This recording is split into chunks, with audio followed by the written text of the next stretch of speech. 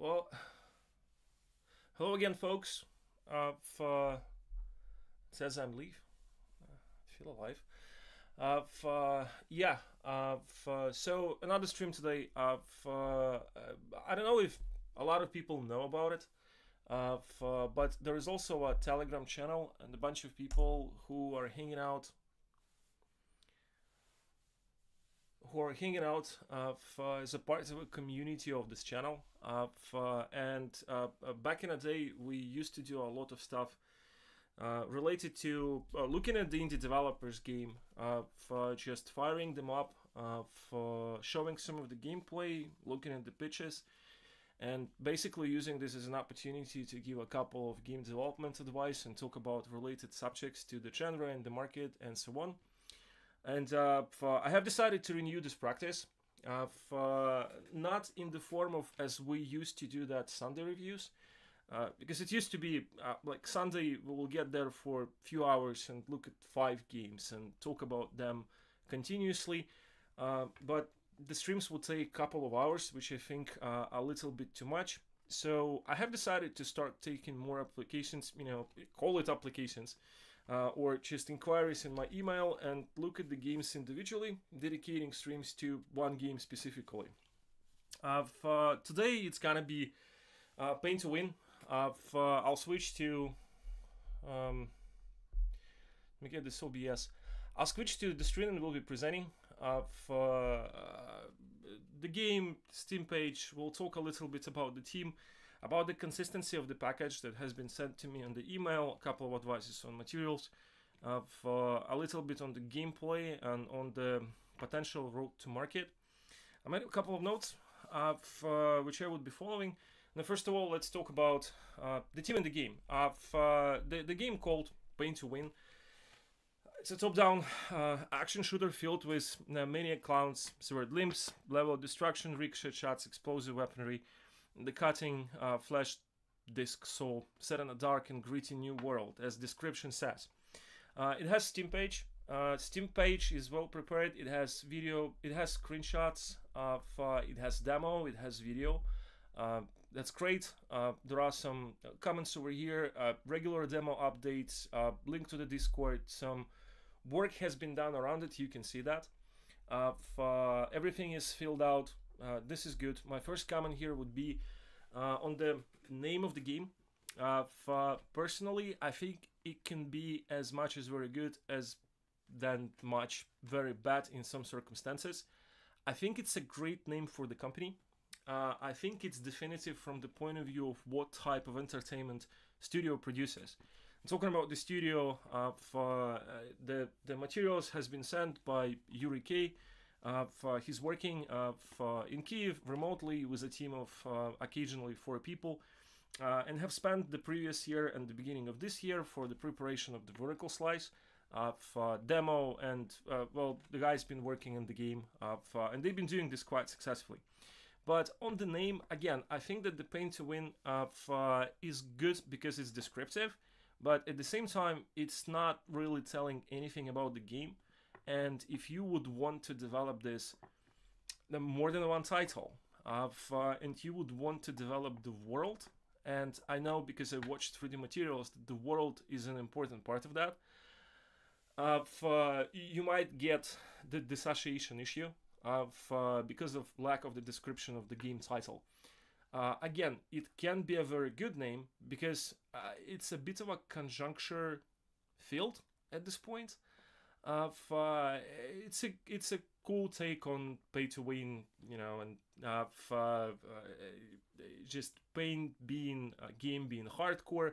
But again, I'm just marking this up that may be an issue, maybe not. That's something to mention 100%. Now, talking about the package and the consistency of the vertical slice, I think that the job been well done. I've been sent a presentation, number of videos of the gameplay, demos available. There is a 12-minute video in a 60 FPS of showing the first 15 minutes of the gameplay. There are a couple of things to talk about. How exactly it's done from the structure, where a couple of advices will go to. But overall, it leaves a very good impression. Feature set's good. Game loop is not very clear from the video materials, but clear from the presentation. So generally in this front, it's well done. Team and YuriK and guys in general prepared well. Now, let's start watching it. The actual game. We'll go through the first 3 videos, which are highlights. It's a short 1.5 minutes, 2 minutes. Good format, by the way. A good choice of the time frame to show what the game is. And then, and while this video will happen, I will occasionally mark some of the elements of it. You guys can familiarize with it, you know, you can build your opinion. Once we get to the 12-minute video, I will actually mark some of the moments related to the gameplay, production quality of some of the elements, and some of the points that can be improved. And in the first 3 videos, I want to talk a little bit about the market and opportunity for the game as well, because I think it would be useful. So, I don't know if you hear the sound, because I have the new microphone, and once I get the microphone on and don't have the headphones, I don't hear anything, so probably need to get new headphones as well. But I hope you are.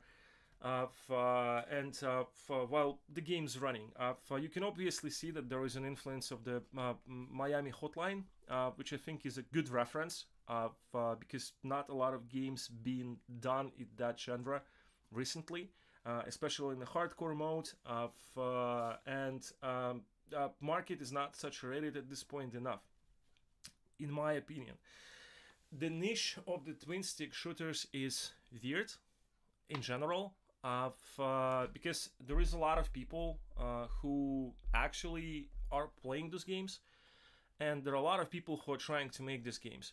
And while there are a lot of attempts also being dictated, because twin stick shooters used as a template for Unreal Engine and for the Unity, as far as I understand, there's a lot of people who are trying to do that, but they're not getting this right. Just taking it lazy. Now, this game is a good exception. You can see a lot of work being invested in it. And another reason of non-saturation at the market is that some of the companies that have been known for the production of the premium twin stick shooters, like Arrowhead, which moved with the Helldivers, you know, to another genre,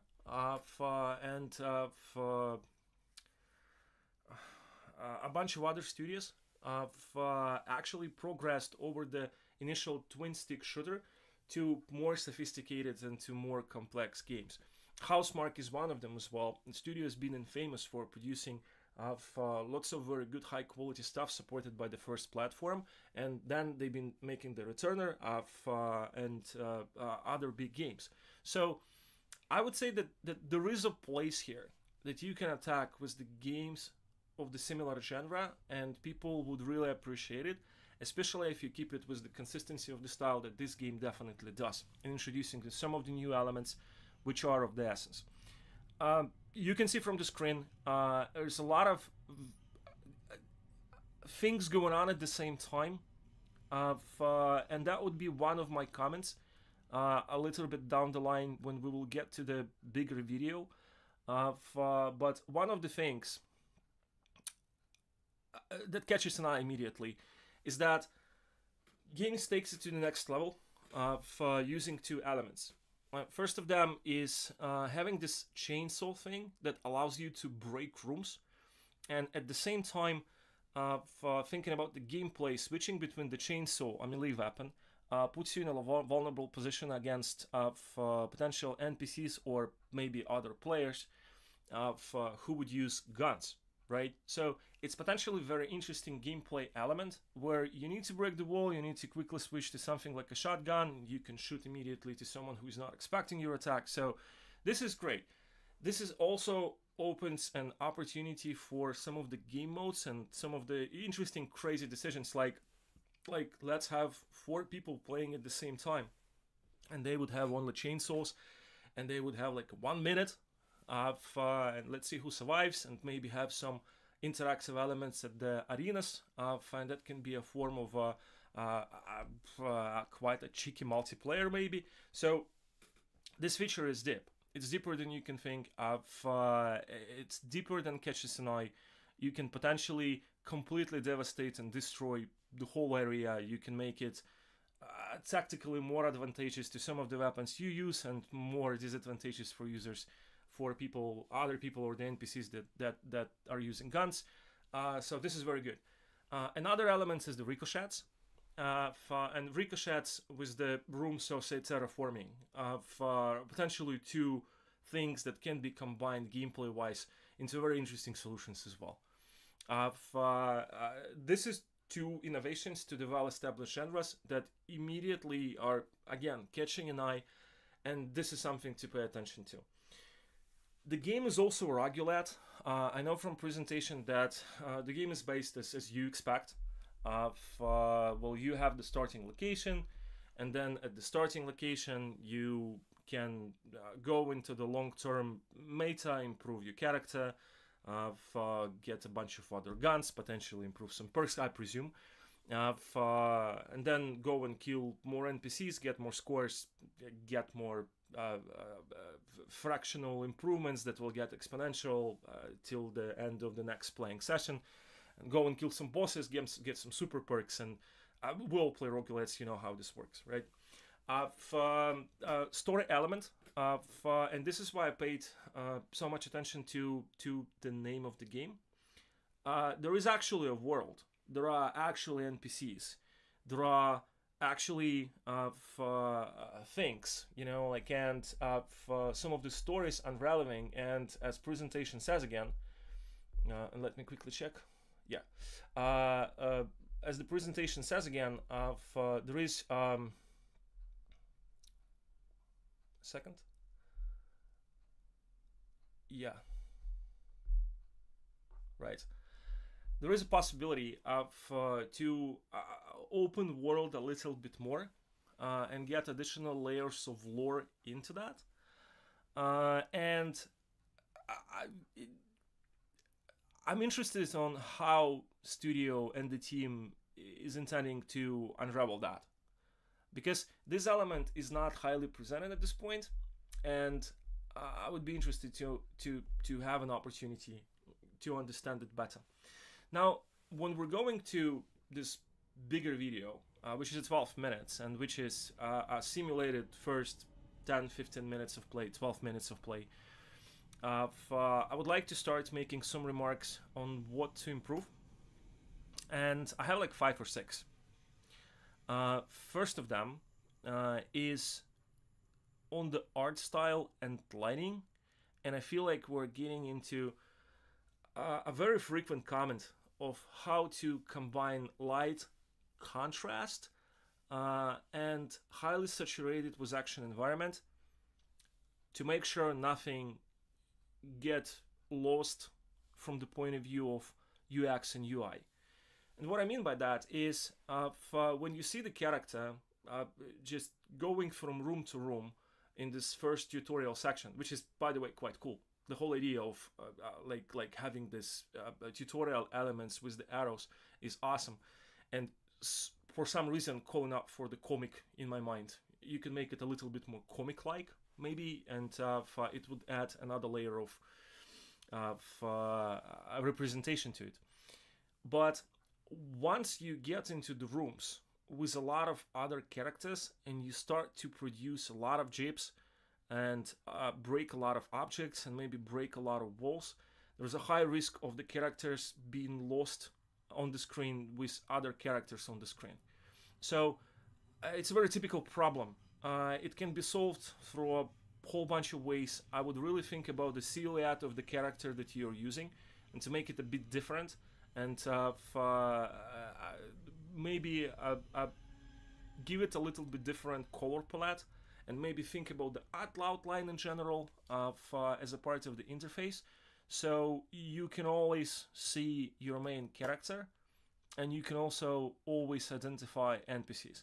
Now, while it might be not that much of a huge issue when you play alone, when you play with let's say couch co-op, or you play with a bunch of other characters, or maybe you want to extend the game feature set and you want to have 4 characters here, it would be extremely hard in some situations to understand who's playing with you, who's NPC, and that will affect the gameplay. like put it as one of the game development tasks and one of the game design tasks to think about how you can also be sure, like always be sure, that the main characters is always seen on the screen, because it can get problematic, and it can get problematic at the further stages of the development. I also feel like a little bit of a part of this is lighting, and lighting is in general done well. You can see level design solutions with lights pattern leading you through the major parts, and secrets are not lit and you need to look for them, and the ideology is here. But some of the crossroads are overburnt, and some of them are not lit enough, so I would pay a little bit attention to it. It can be a part of the first issue as well, because if your character, not being distinctive enough, gets into a super lit area with a lot of garbage, it will be lost immediately. And this is it's an issue in between level design and the general UI and the UX. So I would put attention to it. Now, you cannot hear it as well, but sound is something to invest some work as well. It's not just set right at this point, and I can understand that this is a part of vertical slice, and sound is something, and music is something the team would be working on continuously, and I'm pretty much sure that guys understand that. But there is also a couple of people in the chat you can ask a good advice about these materials, and they can tell you on how to align levels in, to be honest, pretty aggressive music score with a lot of explosion in a way it would not be irritating in general. Another thing, and it goes for both presentation and for the game, 2D elements. And by 2D elements, I mean elements of the dialogues, elements of the interface in the upper left corner. I think they can be better. I think they can be more distinctive. Some of the artwork, especially the presentation, which I've been asked not to show here for obvious reason, it contains a lot of information, might be confidential. It's about how you put 2D elements on the top of the other 2D elements in a way that they not get lost, in the way that they're well distinct, in the way that when you use the type of self-made font to show these little elements where you say that they're killed or cleared or finished, to make them with a bit of a more graphic fidelity, and also make sure that they do not stick one to each other, and always can be read and always can be identified properly. So that's an important thing.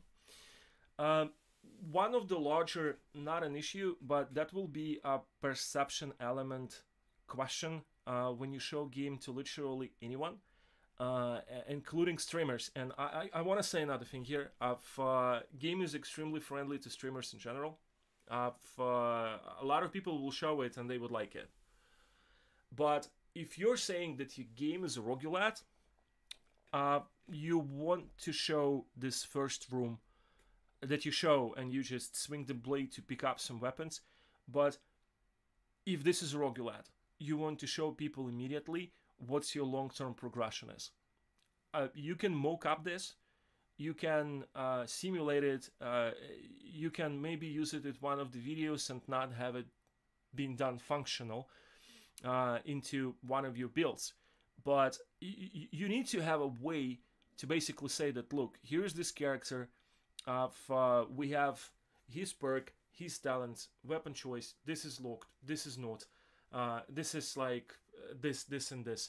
So people will understand how this system is structured. I think that in roguelite genre, the perfect example of that is, at the moment, in my opinion, while this is a very different game in a different setting, would be for Kill the Death, right? That was the name of the game. Correct me if I'm wrong. But when you show the Sphinx, And if you have multiple characters and those characters are different in plans, you need to somehow show that as well. And again, I understand that this is a lot of work. I understand that this is something that you might not have developed at this point or incorporated, and that might be a part of the roadmap for the larger release. But you need to somehow identify. Here's the starting room. Just make 4 NPCs that will open those tabs where you can just show maybe inactively how you can spend the points you're making in the game into improving your character on the permanent basis. I think that if this is the intention, if this is intended to be a part of the game, that has to be reflected, because otherwise it's not explained in any other shape and form. While presentation makes a number of examples with different games that would presume that you would have this element.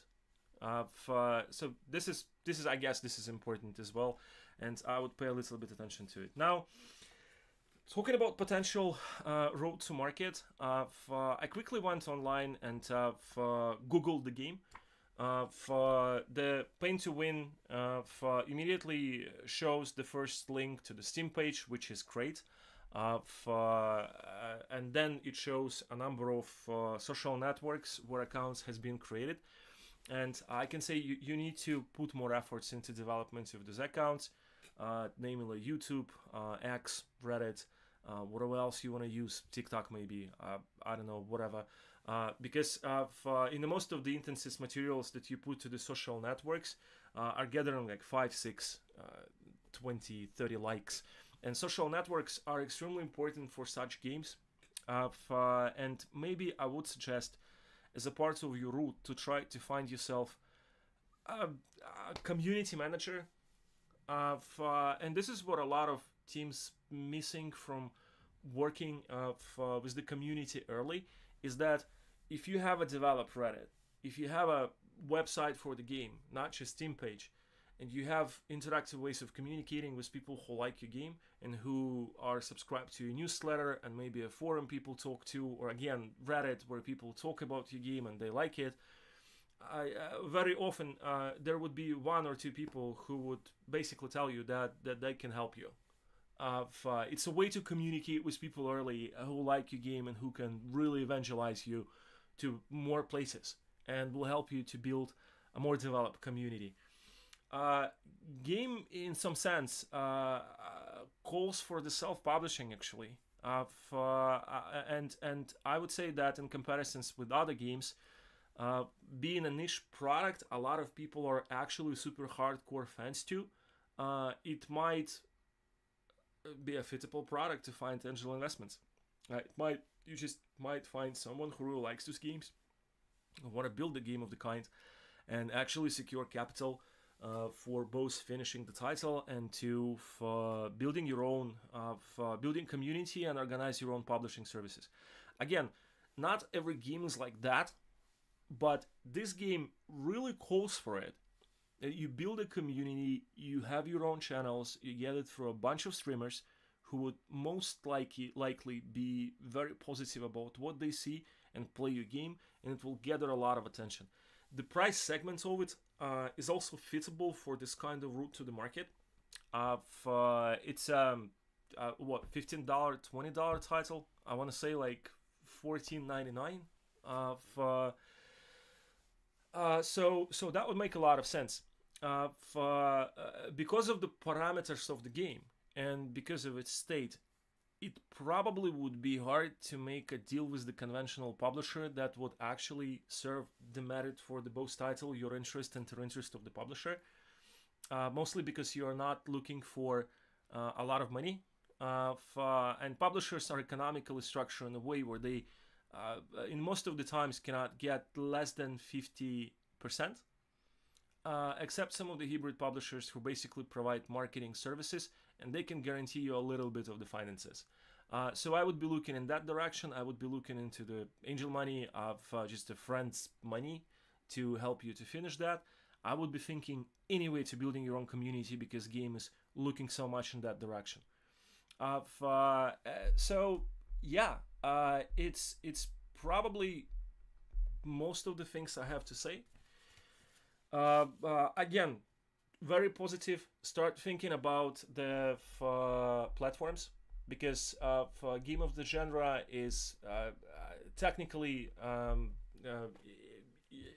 that's PC, that's all of the consoles, that's Switch probably. If not be not too violent, but I think that you can do a bit tips and tricks around the title to make it less compliance dependent. Let's put it this way. I think it should be looking into the bunch of platforms. I think that the way you should be moving as well, you need to launch it at the PC, and then you need to think about how to maybe push it to the Switch. There are a lot of opportunities in the market now for people who's been previously using services for the Switch development titles. You can try to reach out for some of these people, and you can discuss a potential revenue share opportunity where someone will make your port for the Switch for, I don't know, 20-25% revenue share on the sales of the game. That will give you another platform. Again, community. Like it's like you need to work more actively in the community. Moreover, at this stage of the game, you have so much more content than many people who are struggling to lead a proper community sustain proper community frequency of content updates. That it's a leverage you should be really using. Presuming that Discord is the major way for you to communicate with the audience, this is great, but develop it to more. Develop it to more extensive work with the community channels, building more people who is interested in the title.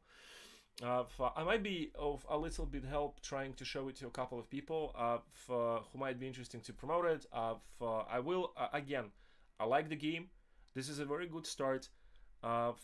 It's essential to say that I feel like all of my advices I've been giving people on the vertical slice and initial package preparation being 90% taken by the people who's been building this, and that makes me kind of happy.